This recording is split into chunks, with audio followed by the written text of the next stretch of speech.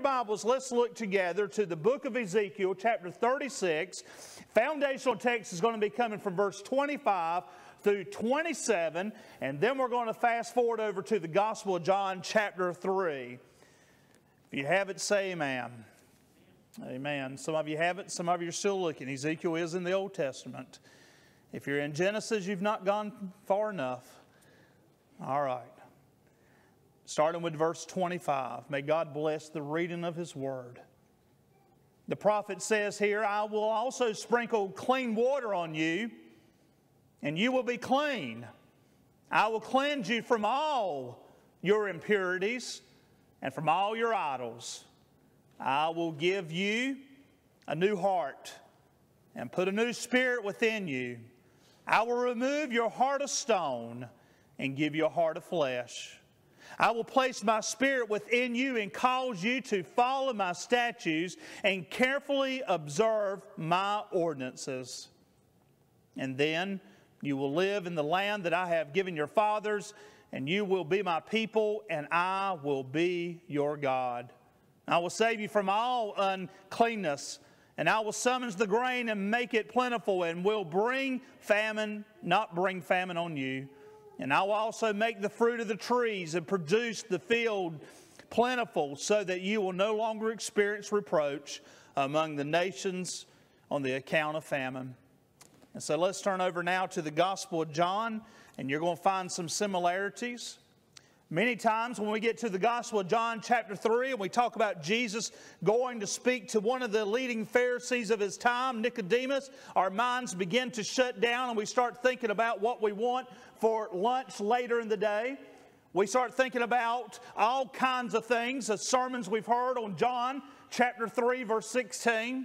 But I want to let you know that if we read the Bible and we get bored with the Bible, then something's wrong, because the Bible is so alive and so active that when we hear Scripture, even if you hear the same Scripture Sunday after Sunday after Sunday, that the Word of God is alive and it still should convict us and get us excited about what God is doing.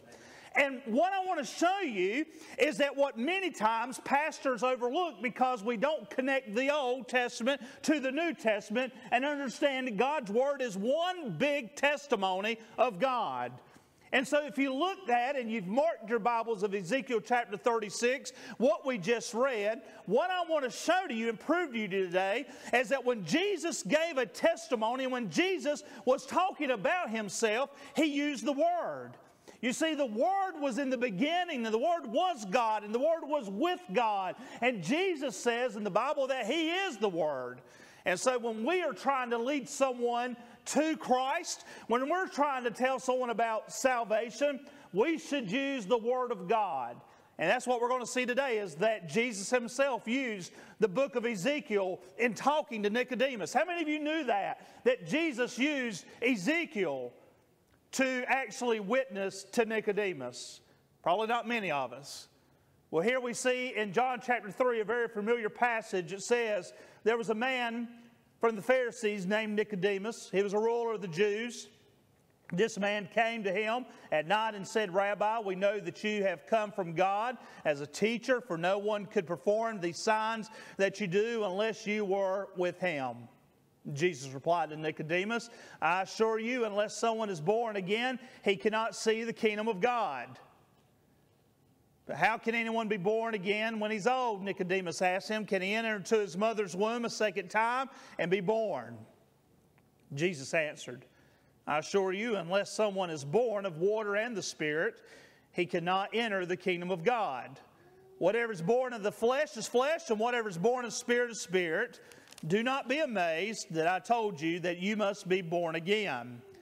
The wind blows where it pleases, and you hear its sound, but you do not know where it comes from or where it is going. So it is with everyone born of the Spirit. How can these things be? Nicodemus asked. Are you a teacher of Israel and you don't know these things? Jesus replied to him, I assure you, we speak of what we know and we testify to what we have seen, but you do not accept our testimony. If I had told you what things that had happened on earth and you did not believe, how will you believe if I tell you about things of heaven? No one has ascended into heaven except the one who descended from heaven, the Son of Man. And just as Moses lifted up the snake in the wilderness, so the Son of Man must be lifted up, so that everyone who believes in him will have everlasting eternal life. Now I'll stop there for a moment. So what Jesus is doing is using the prophet Ezekiel to tell Nicodemus about the need to be born again. Now today, why I said I want this to be a teaching message is because what I have discovered in the years of ministry is that sometimes we get titles mixed up on what we put on people. One of the titles that we get mixed up sometimes, and very often, is we get the title of Christian and the title of saved mixed up.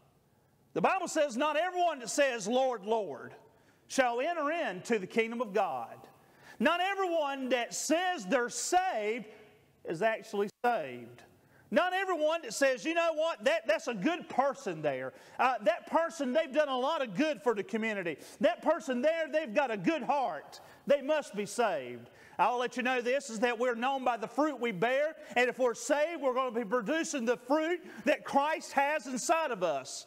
But oftentimes we look at someone and we're told, do not judge, and we think of that in a negative way. Don't judge them and say, oh, well, they're a hypocrite, or they're this, that, and the other. But what we do oftentimes is we judge people and look at them, and we put the title of saved on them and have no idea if they're actually saved. We've heard people over the years talk about someone that goes on to be with God, and we talk about them as if they're already walking on the streets of gold, as if they're already having a conversation with Jesus and talking itself to Simon Peter in heaven. But we don't know if that person's saved. It's between them and God. But what we do know is what the Scripture tells us. When we look at the Gospel of John and think about the book of Ezekiel and Jesus talking to Nicodemus, several things jump out at us. One, it tells us at the beginning that Nicodemus was a Pharisee. But we need to understand that that's not an insult. Where today we talk about someone being a Pharisee, it's kind of like a negative term. But at that time, it was not an insult. It was just a matter of the religious group of people that they were part of. How many of you have heard of Sadducees? How many of you have heard of Pharisees? As I just said, many of us have heard of these titles. But we understand that whenever we talk about Nicodemus and we call him a Pharisee, do we understand what exactly does he believe in? Notice Jesus goes and has a conversation with Nicodemus, a Pharisee. Well, I think it's important that we understand what the title Sadducee and Pharisee actually are. Let me give you, if you're taking notes, what it means to be a Sadducee. A Sadducee was someone who was conservative in their doctrine. A Sadducee was someone who insisted that when they read the Torah, it was the literal meaning. It was not some kind of puffed up meaning or something they read into it. A Sadducee, they rejected the idea of a resurrection. When they heard Jesus talk about that he was the resurrection, they would laugh at that because they didn't believe in a resurrection. A Sadducee believed that when a soul died in death, that they perished. There was no afterlife. A Sadducee was part of the elitist group, the aristocrats, the people that were wealthy. All your chief priests, all your high priests were Sadducees. The Sadducees had a majority seats in the Sanhedrin. You remember it was the Sanhedrin that Jesus stood in front of that were made up of Pharisees and Sadducees. The Sadducees were more than friendly to Rome because they loved to play the part of the politician. The Sadducees actually ceased to exist after Jerusalem was destroyed and the temple was destroyed. So if their whole focus is there at the temple in 70 AD when it's destroyed, you can imagine that it comes to an end. So that's the Sadducees on one side of the table. Then on the other side of the table, you have the Pharisees that Nicodemus is. Pharisees were ones who actually gave equal authority to oral tradition as they did the written word, meaning that stories that were told. The Pharisees, like Nicodemus, they believed that there was an afterlife. They believed when you died, you were going to go somewhere. The Pharisees also believed in angels and demons. The Pharisees were part of the working class. They had calluses on their hands. They knew what it meant. They didn't come for money. They were normally respected by the average person. The Pharisees were the ones who controlled the synagogues. And the Pharisees, they had more encounters. If you read the Gospels, you find out that it was the Pharisees who actually encountered Jesus more than the Sadducees. The Pharisees are part of what we know today as of a modern Judaism was birthed from the Pharisaic movement. And so that's where we have Nicodemus. We have Nicodemus being part of a working class, believing in demons, believing in the afterlife. All of these things about Nicodemus that maybe is not normally brought out. Nicodemus comes to him, Jesus, and he says that we know that you're a good teacher. We know these things, that you must be coming from God. And I love what Jesus does. Jesus actually just gets to the point. How many of you know sometimes we beat around the bush about, we wonder if someone's saved. We need to just come right out and say, do you know Jesus as your personal Lord and Savior? There's sermons that are preached that pastors, they will go all around the topic and never say, are you saved? Are you redeemed? Are you forgiven of what you have done? They'll talk about everything else and they'll just maybe hint at what salvation is. Let me say to you today that we're either saved or we're lost. You see, when we see this scripture, we need to see this. One, if you're taking notes, one, we notice this, is that it is Jesus who says that a new spirit will be put in us. You see, when we read John chapter 3, verse 5 and 6, it is almost verbatim of what we read in Ezekiel, for it said in chapter 3, verse 5 and 6, he says, I assure you, unless someone is born of water and the Spirit, he cannot enter the kingdom of God. You cannot enter the kingdom of God because you have some kind of secret knowledge. You can't enter the kingdom of God because you attended church. You cannot enter the kingdom of God because you gave in the offering. You cannot enter the kingdom of God simply because you said you were a Baptist or your name's written on a church roster somewhere. The only way we can enter the kingdom of God is that we must be saved. We must ask Christ to be the ruler of our life and to live it and believe it. It says a new spirit He puts in us, and it continues. It says that unless we do this, we will not enter the kingdom of God. Whatever's born of flesh is flesh. When you see the world act like sinners, don't be surprised, because a sinner will act as the flesh that they are. But so many times we get as if when we turn on the television, we're surprised of what we see on TV. I will let you know, when you turn on the television, they want to feed your flesh. What's happening in the streets of America today is because we have fed the flesh and not fed the spirit.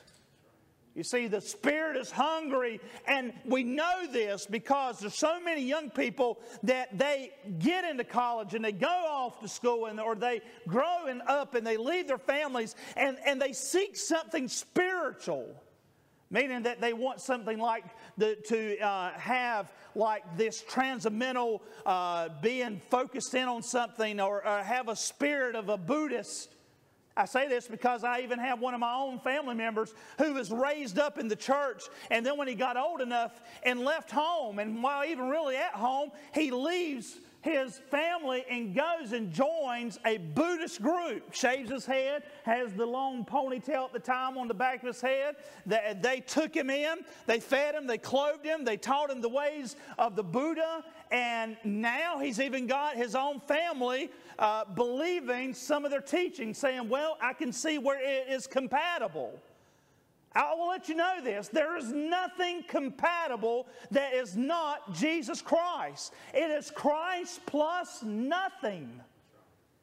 And if you think just because your child does it, it makes it right, my friends, you are totally wrong. It's sad today, though, that many believers, if their child gets involved in some New Age movement, if their child gets involved in something that is totally against the teachings of Christ, instead of wanting to hurt their child's feelings or maybe even endanger their relationship with their child, that they'll go along with it and even endorse it. I've seen it even with children that come out of the closet and say, Mom and Dad, I know you raised me as a believer in Christ, but I'm no longer going to follow the teachings that you have because I have matured in my own thinking, and they go and enter into a same-sex relationship. And the person that was conservative and believed the Bible, then what they begin to do is they start endorsing it and start twisting the Scripture, saying, well, we know God's a loving God, because they don't want to lose a relationship with their child. My friends, I'm more concerned about my child losing a relationship with God the Father than I am about my child losing a relationship with me. Because they can lose, and your kids can have a falling out with you. They can.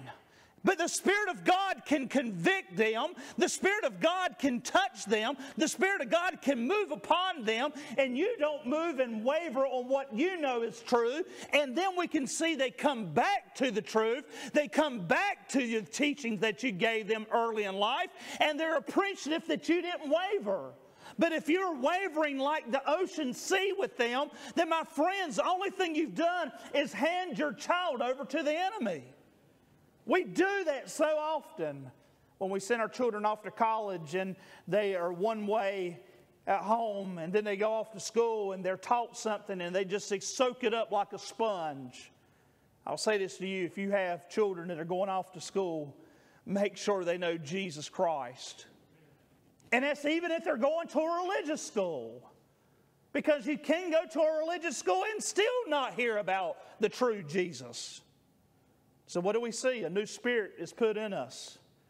Number 2, dead people can't see. We wonder why our churches are not packed.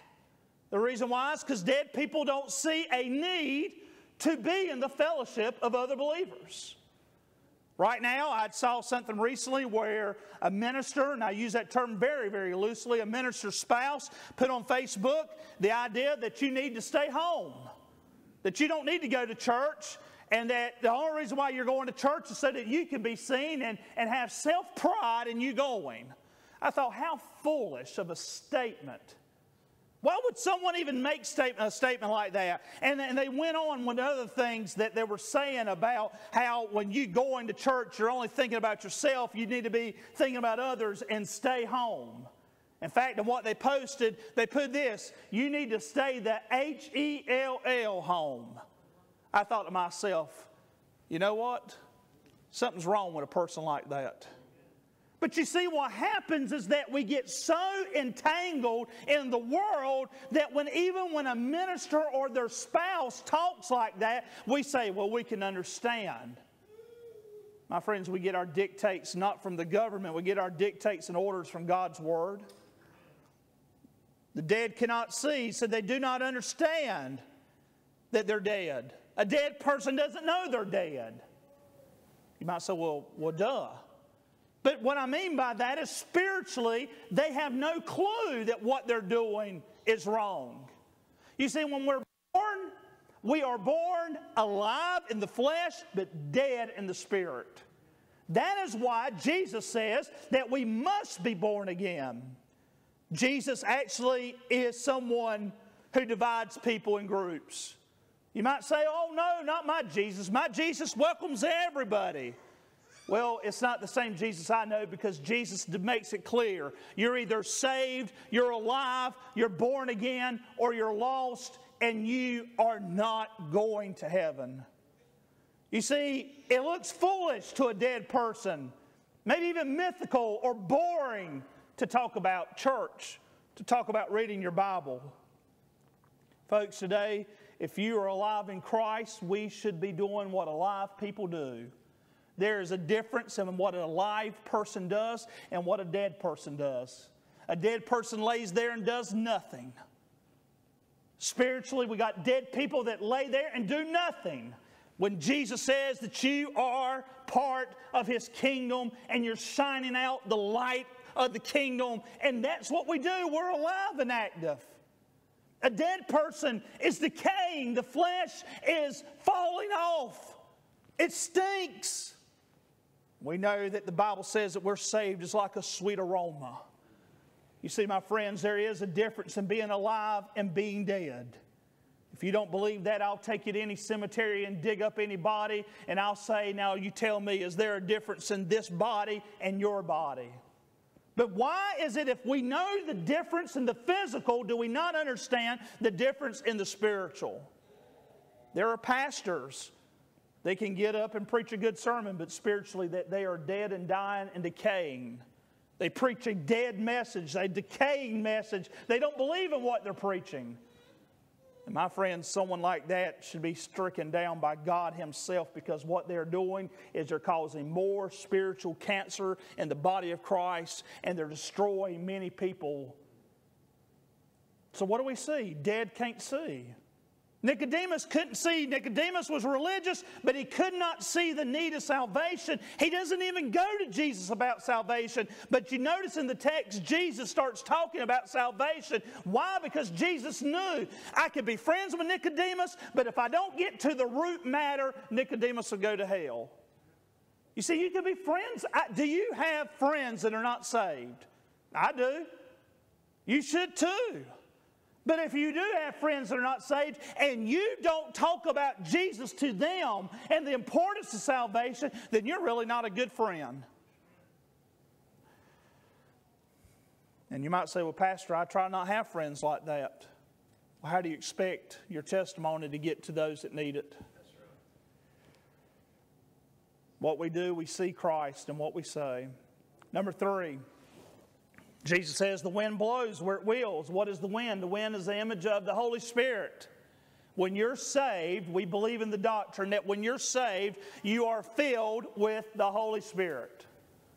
There are denominations, there's groups that do not believe that, do not teach that. They believe that you get saved and maybe later on you go through a process of sanctification, that you are living as a good boy, a good girl, and you're following the Scriptures.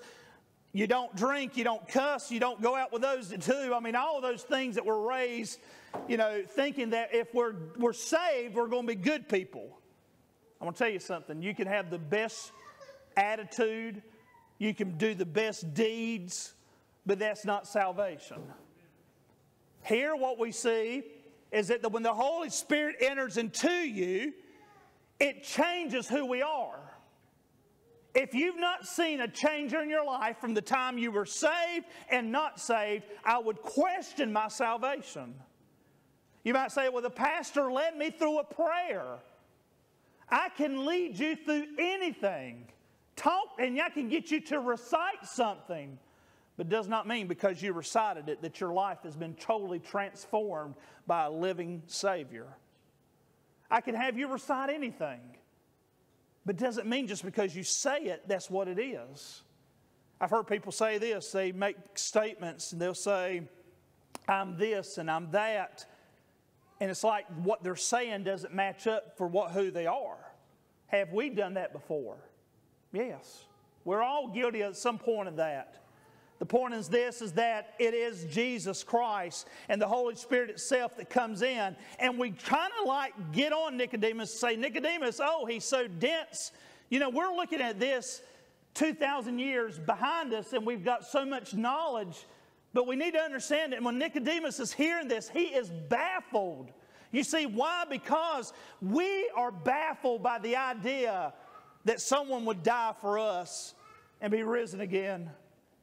You see, in John 3:8, it lets us know that we need to have a new spiritual life. And Jesus demands that we do this and that we are birthed by the Holy Spirit. The church in the book of Acts was birthed by the Holy Spirit.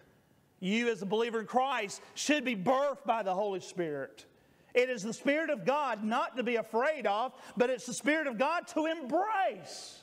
Having the Holy Ghost does not mean that you're jumping pews and speaking in tongues. Having the Holy Ghost means that you are simply controlled by God.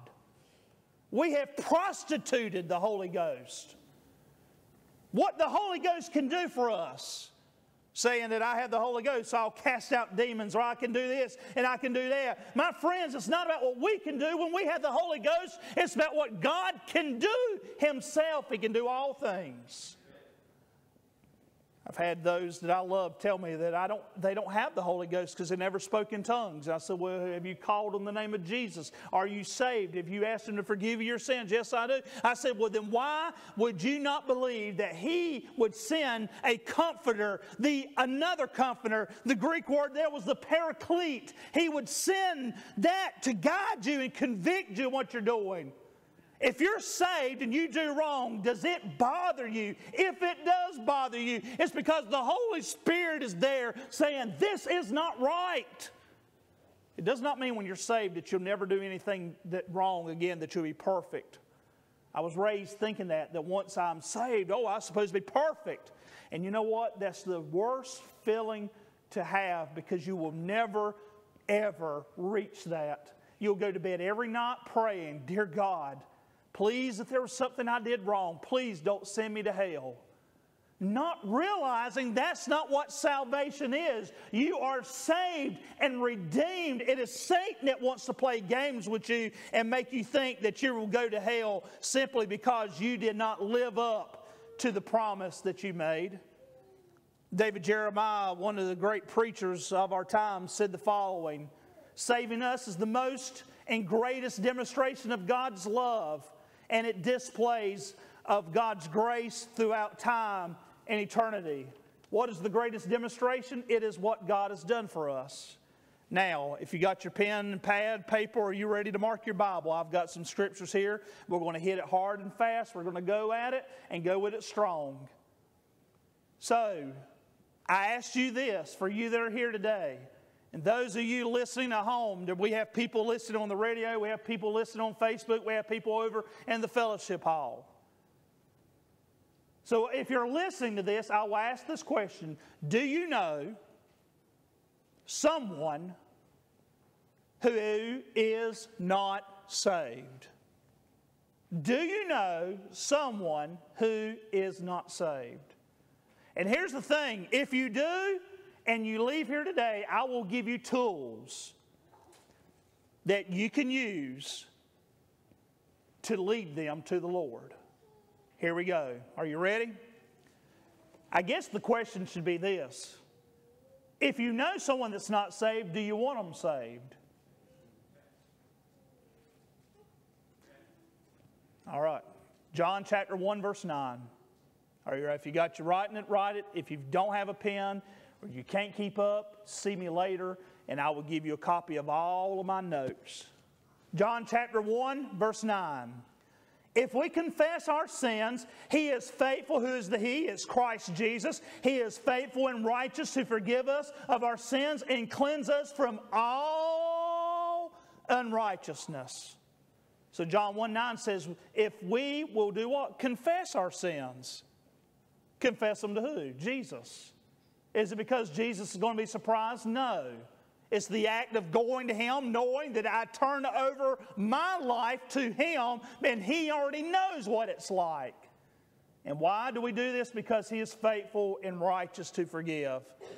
He forgives us of all our sins. So first and foremost, you talk to someone about salvation, they say, you just don't know the mess that I've done. You don't know all the people that I've laid in the bed with. You don't know all the drugs I've put in my system. You don't know all the hangovers I had because of alcohol. You don't know all the times I've lied and cheated and gossiped. And you can say to them, you're right, I don't know. But God knows, and God's willing to forgive you. I thank God for that.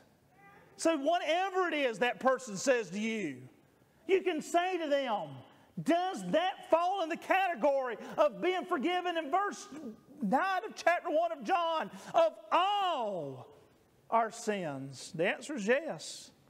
1 John chapter 5 verse 13. I have written these things to you that you may believe in His name of the Son of God, so that you may know that you have eternal life. Folks, that's the one thing that Satan wants to do. He wants you to believe that you might be saved or you might not be saved. You need to stand on the principles of God and say, I know that I know that I know I'm saved. There's days you're going to wake up and you don't feel saved. But you are saved, because salvation is not about an emotional feeling. Salvation is not about crying and boo-hoo and falling out in the Spirit. Salvation is knowing God and God knowing you. Now, will you cry at times? Yes. Will you might fall out in the Spirit? Absolutely. Can you do all of them things? Absolutely. But what I'm telling you today is that emotions will get you in trouble. How many of you know emotions gets us in trouble sometimes? Amen? Woo! 2 Peter 3:9. The Lord wants all to come to repentance. Let me say this to you that are watching and you that are listening that might be following in the camp of the Calvinists that believe that only some have been predestined to be saved and some are not predestined to be saved. What don't you get about 2 Peter 3:9? The Lord wants everyone, all of us, to come to repentance. But just because the Lord wants it doesn't mean it's going to happen.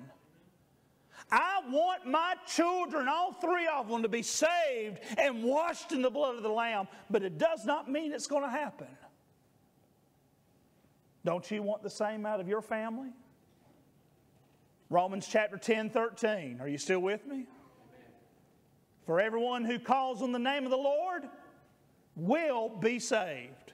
So you tell that person, you call on the name of the Lord. Everyone, don't be afraid to take your Bible and say to them, take your pencil out and say to your friend who might be, his name is John or Bobby or Billy or Sarah or Mary, whatever their name is, and you write their name right there in pencil above that text and say to them, Mary, if you call on the name of the Lord, you'll be saved. Bobby, if you call on the name of the Lord, you'll be saved. Adam, if you call on the name of the Lord, you will be saved. James, if you call on the name of the Lord, you will be saved. And show them, this means you. That's the gospel message. Romans 10:9. If you confess with your mouth that Jesus is Lord and you believe in your heart that God has raised him from the dead, you will be saved. Once you're saved, you are saved. It's not a little bit of salvation. It's not that he saved one leg out of the water and left the other leg in the water. You're saved. You've been redeemed. Romans 6:14. For sin shall not rule over you, because you are not under the law, but you are under grace. I was raised under the law, and I will tell you it's the most burdenous thing to happen. Where you can't wear shorts above your knee. You couldn't go to the theater. You could not wear certain clothes. If you're a woman, you couldn't have worn makeup or jewelry. I was raised under those kind of law, legalistic things. And then I asked the question when I got older, well, where is this in the Bible? And the answer is, well, this is what we teach. There's churches that teach stuff like that. Does not necessarily mean because you teach it, it's right. I will let you know today is that God Almighty is not going to judge you based on the law, but he looks at you through the eyes of grace. I thank God for that because I am not worthy. I am not worthy, and let's just be honest, neither are you. You're not worthy to step on the streets of gold. You're not worthy to look upon Jesus face to face. You're not worthy to see his nail-scarred hands. But because of grace, because of his mercy, you will be able to do so. Psalm 37 verse 39, the salvation of the righteous is from the Lord. Their refuge is in him in a time of distress. So in Psalm 37:9 it says our salvation is from who? Not the Southern Baptist Convention. Our salvation is from Jesus. That's where it comes from. Psalm 25 verse 5. Guide me in your truth. Teach me, because you are the Lord my God. You are my salvation. Titus 3:5. He saved us not by works of righteousness, meaning that you doing the right thing at the right time. He didn't save you by that measure. Titus, it says this in 3:5, he saved us not by our works of righteousness, well, what we had done. Folks, when I die, do not talk about all the things that I've done that's got me into heaven. When I die, you can say this. Ken was a sorry sinner at one point. He was going to hell at one point, but he came to understand that Jesus Christ was the only way, and he repented of those sins, and he's been washed in the blood of the Lamb, and now he's there with the saints. Because of Jesus, not because of Ken.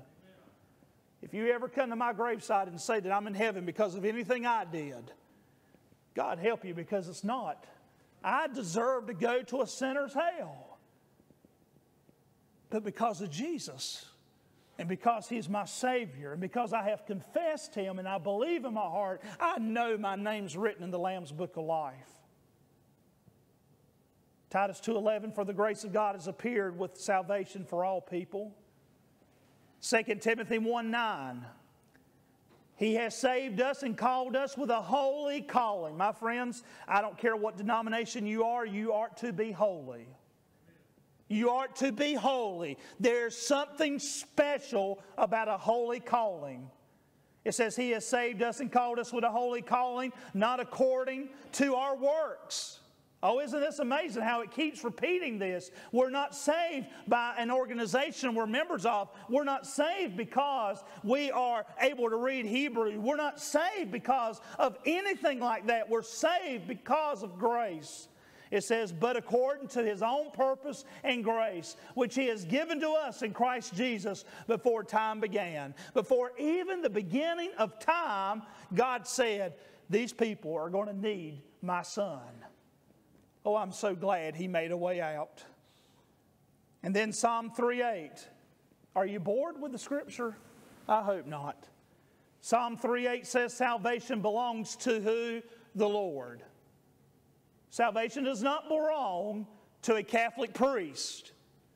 To say if you say a Hail Mary, or if you give a certain amount of money, back in the days of that Roman Catholicism was running wild, that if you gave a certain amount of money that you could actually get your loved one out of purgatory, which does not exist, but get them out of purgatory and get them to heaven. If you gave a certain amount of money, the priest would pray them out of there.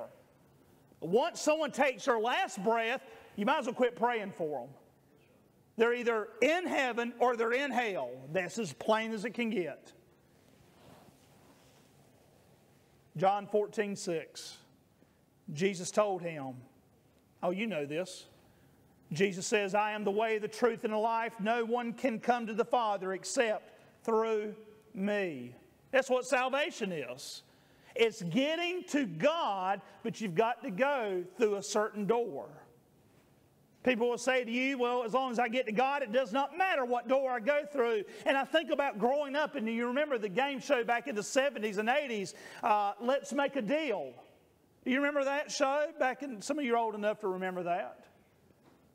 And so in that game show, sometimes it would have, what's behind door number 1? What do you remember? Am I right on this? And you would pick a door. And sometimes you pick a door, and guess what? Oh, it was the greatest prize there is. And then other doors you open up, and it'd be something like, romp, romp, romp. I mean, it was a sorry prize. You know, oh, you're the winner of a bicycle with 2 flat tires. Yay. And a rusty chain. You see, if we think we could get to God through any measure, it is as if we're trying to open a door and say, let's make a deal. My friends, Jesus is the deal. He is the door. He is the way. He is the truth. He is the life. And He does not say you've got to guess on which way to get there. He will say, pick door number 1. That's the way. Are you sure? Because, you know, door number 2 really looks special. Door number 3 really is calling my name. Jesus says there's only one door. There's only one way to get to God. It's through Jesus. Acts chapter 2, verse 38. 2 more texts and I'll be done. Acts 2:38 says, repent. Don't we need to say that more often? Repent. Don't we need to do that more often? Repent. Repent, Peter said to them, and be baptized, each of you, in the name of Jesus Christ for the forgiveness of your sins, and you will receive the gift of the Holy Spirit. Now, let me just say to you, this is why I have such an issue with the difference of infant baptism and infant dedication. If you have a baby, you should dedicate that baby to Christ. But if you have a baby, we're not baptizing babies, and let me explain why. Because biblically it says that we are to repent and then be baptized. I've got a baby at the house. I've got a 16-week-old. And I will tell you this, is that no, we've not had an opportunity to bring him into the service and do a dedication, but we have already dedicated him. We're going to go through the motions here in church, but we've already said, God, this is your child. Guide him, lead him, protect him. Use us in doing so. Anoint him. But understand that I'm not going to baptize Lincoln until Lincoln confesses with his mouth who Jesus is, confesses his sins, he repents of what he has done, he's born into sin, and I will say this to you, until my son does that, I would be wrong spiritually if I baptized him, and then when he gets to be a teenager or an adult, he does not have he cannot realize and remember, well, I got baptized, Mom and Dad told me as a baby, so I must be saved. That's not salvation.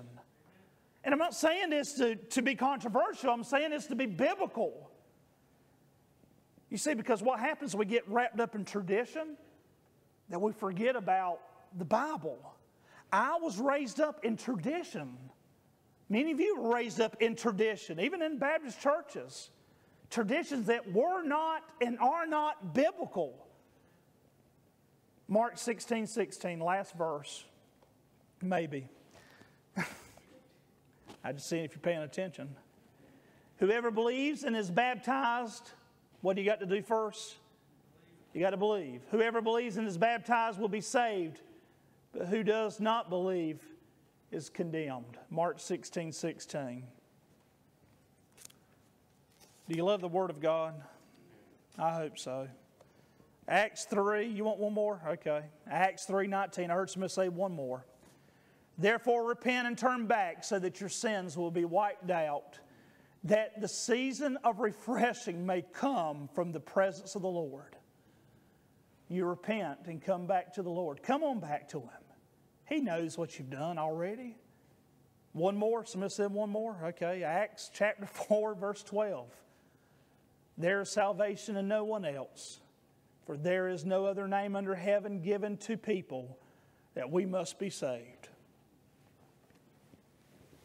If I was an attorney and pleading a case, I have presented to you the facts.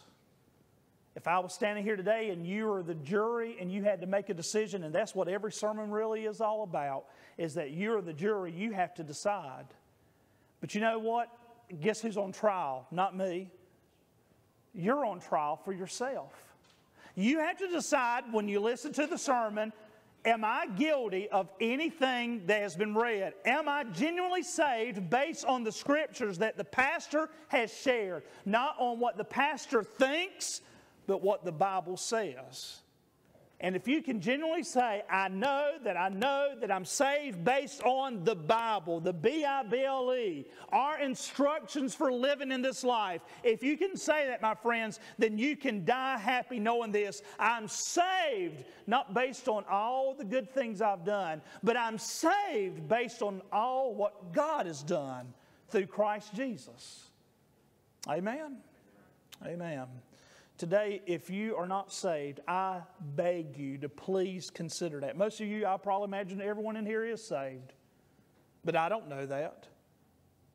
I mean, I grew up fooling people that I was saved. I grew up in church. Granddad was the pastor. They thought I was saved just because of that association. My friends, that wasn't the case. When I came under conviction, tears ran down my face. I can remember when I went to the altar because I was under conviction thinking, oh, I've done everything, but I was nothing more than a Sadducee and a Pharisee. And that wasn't going to be enough.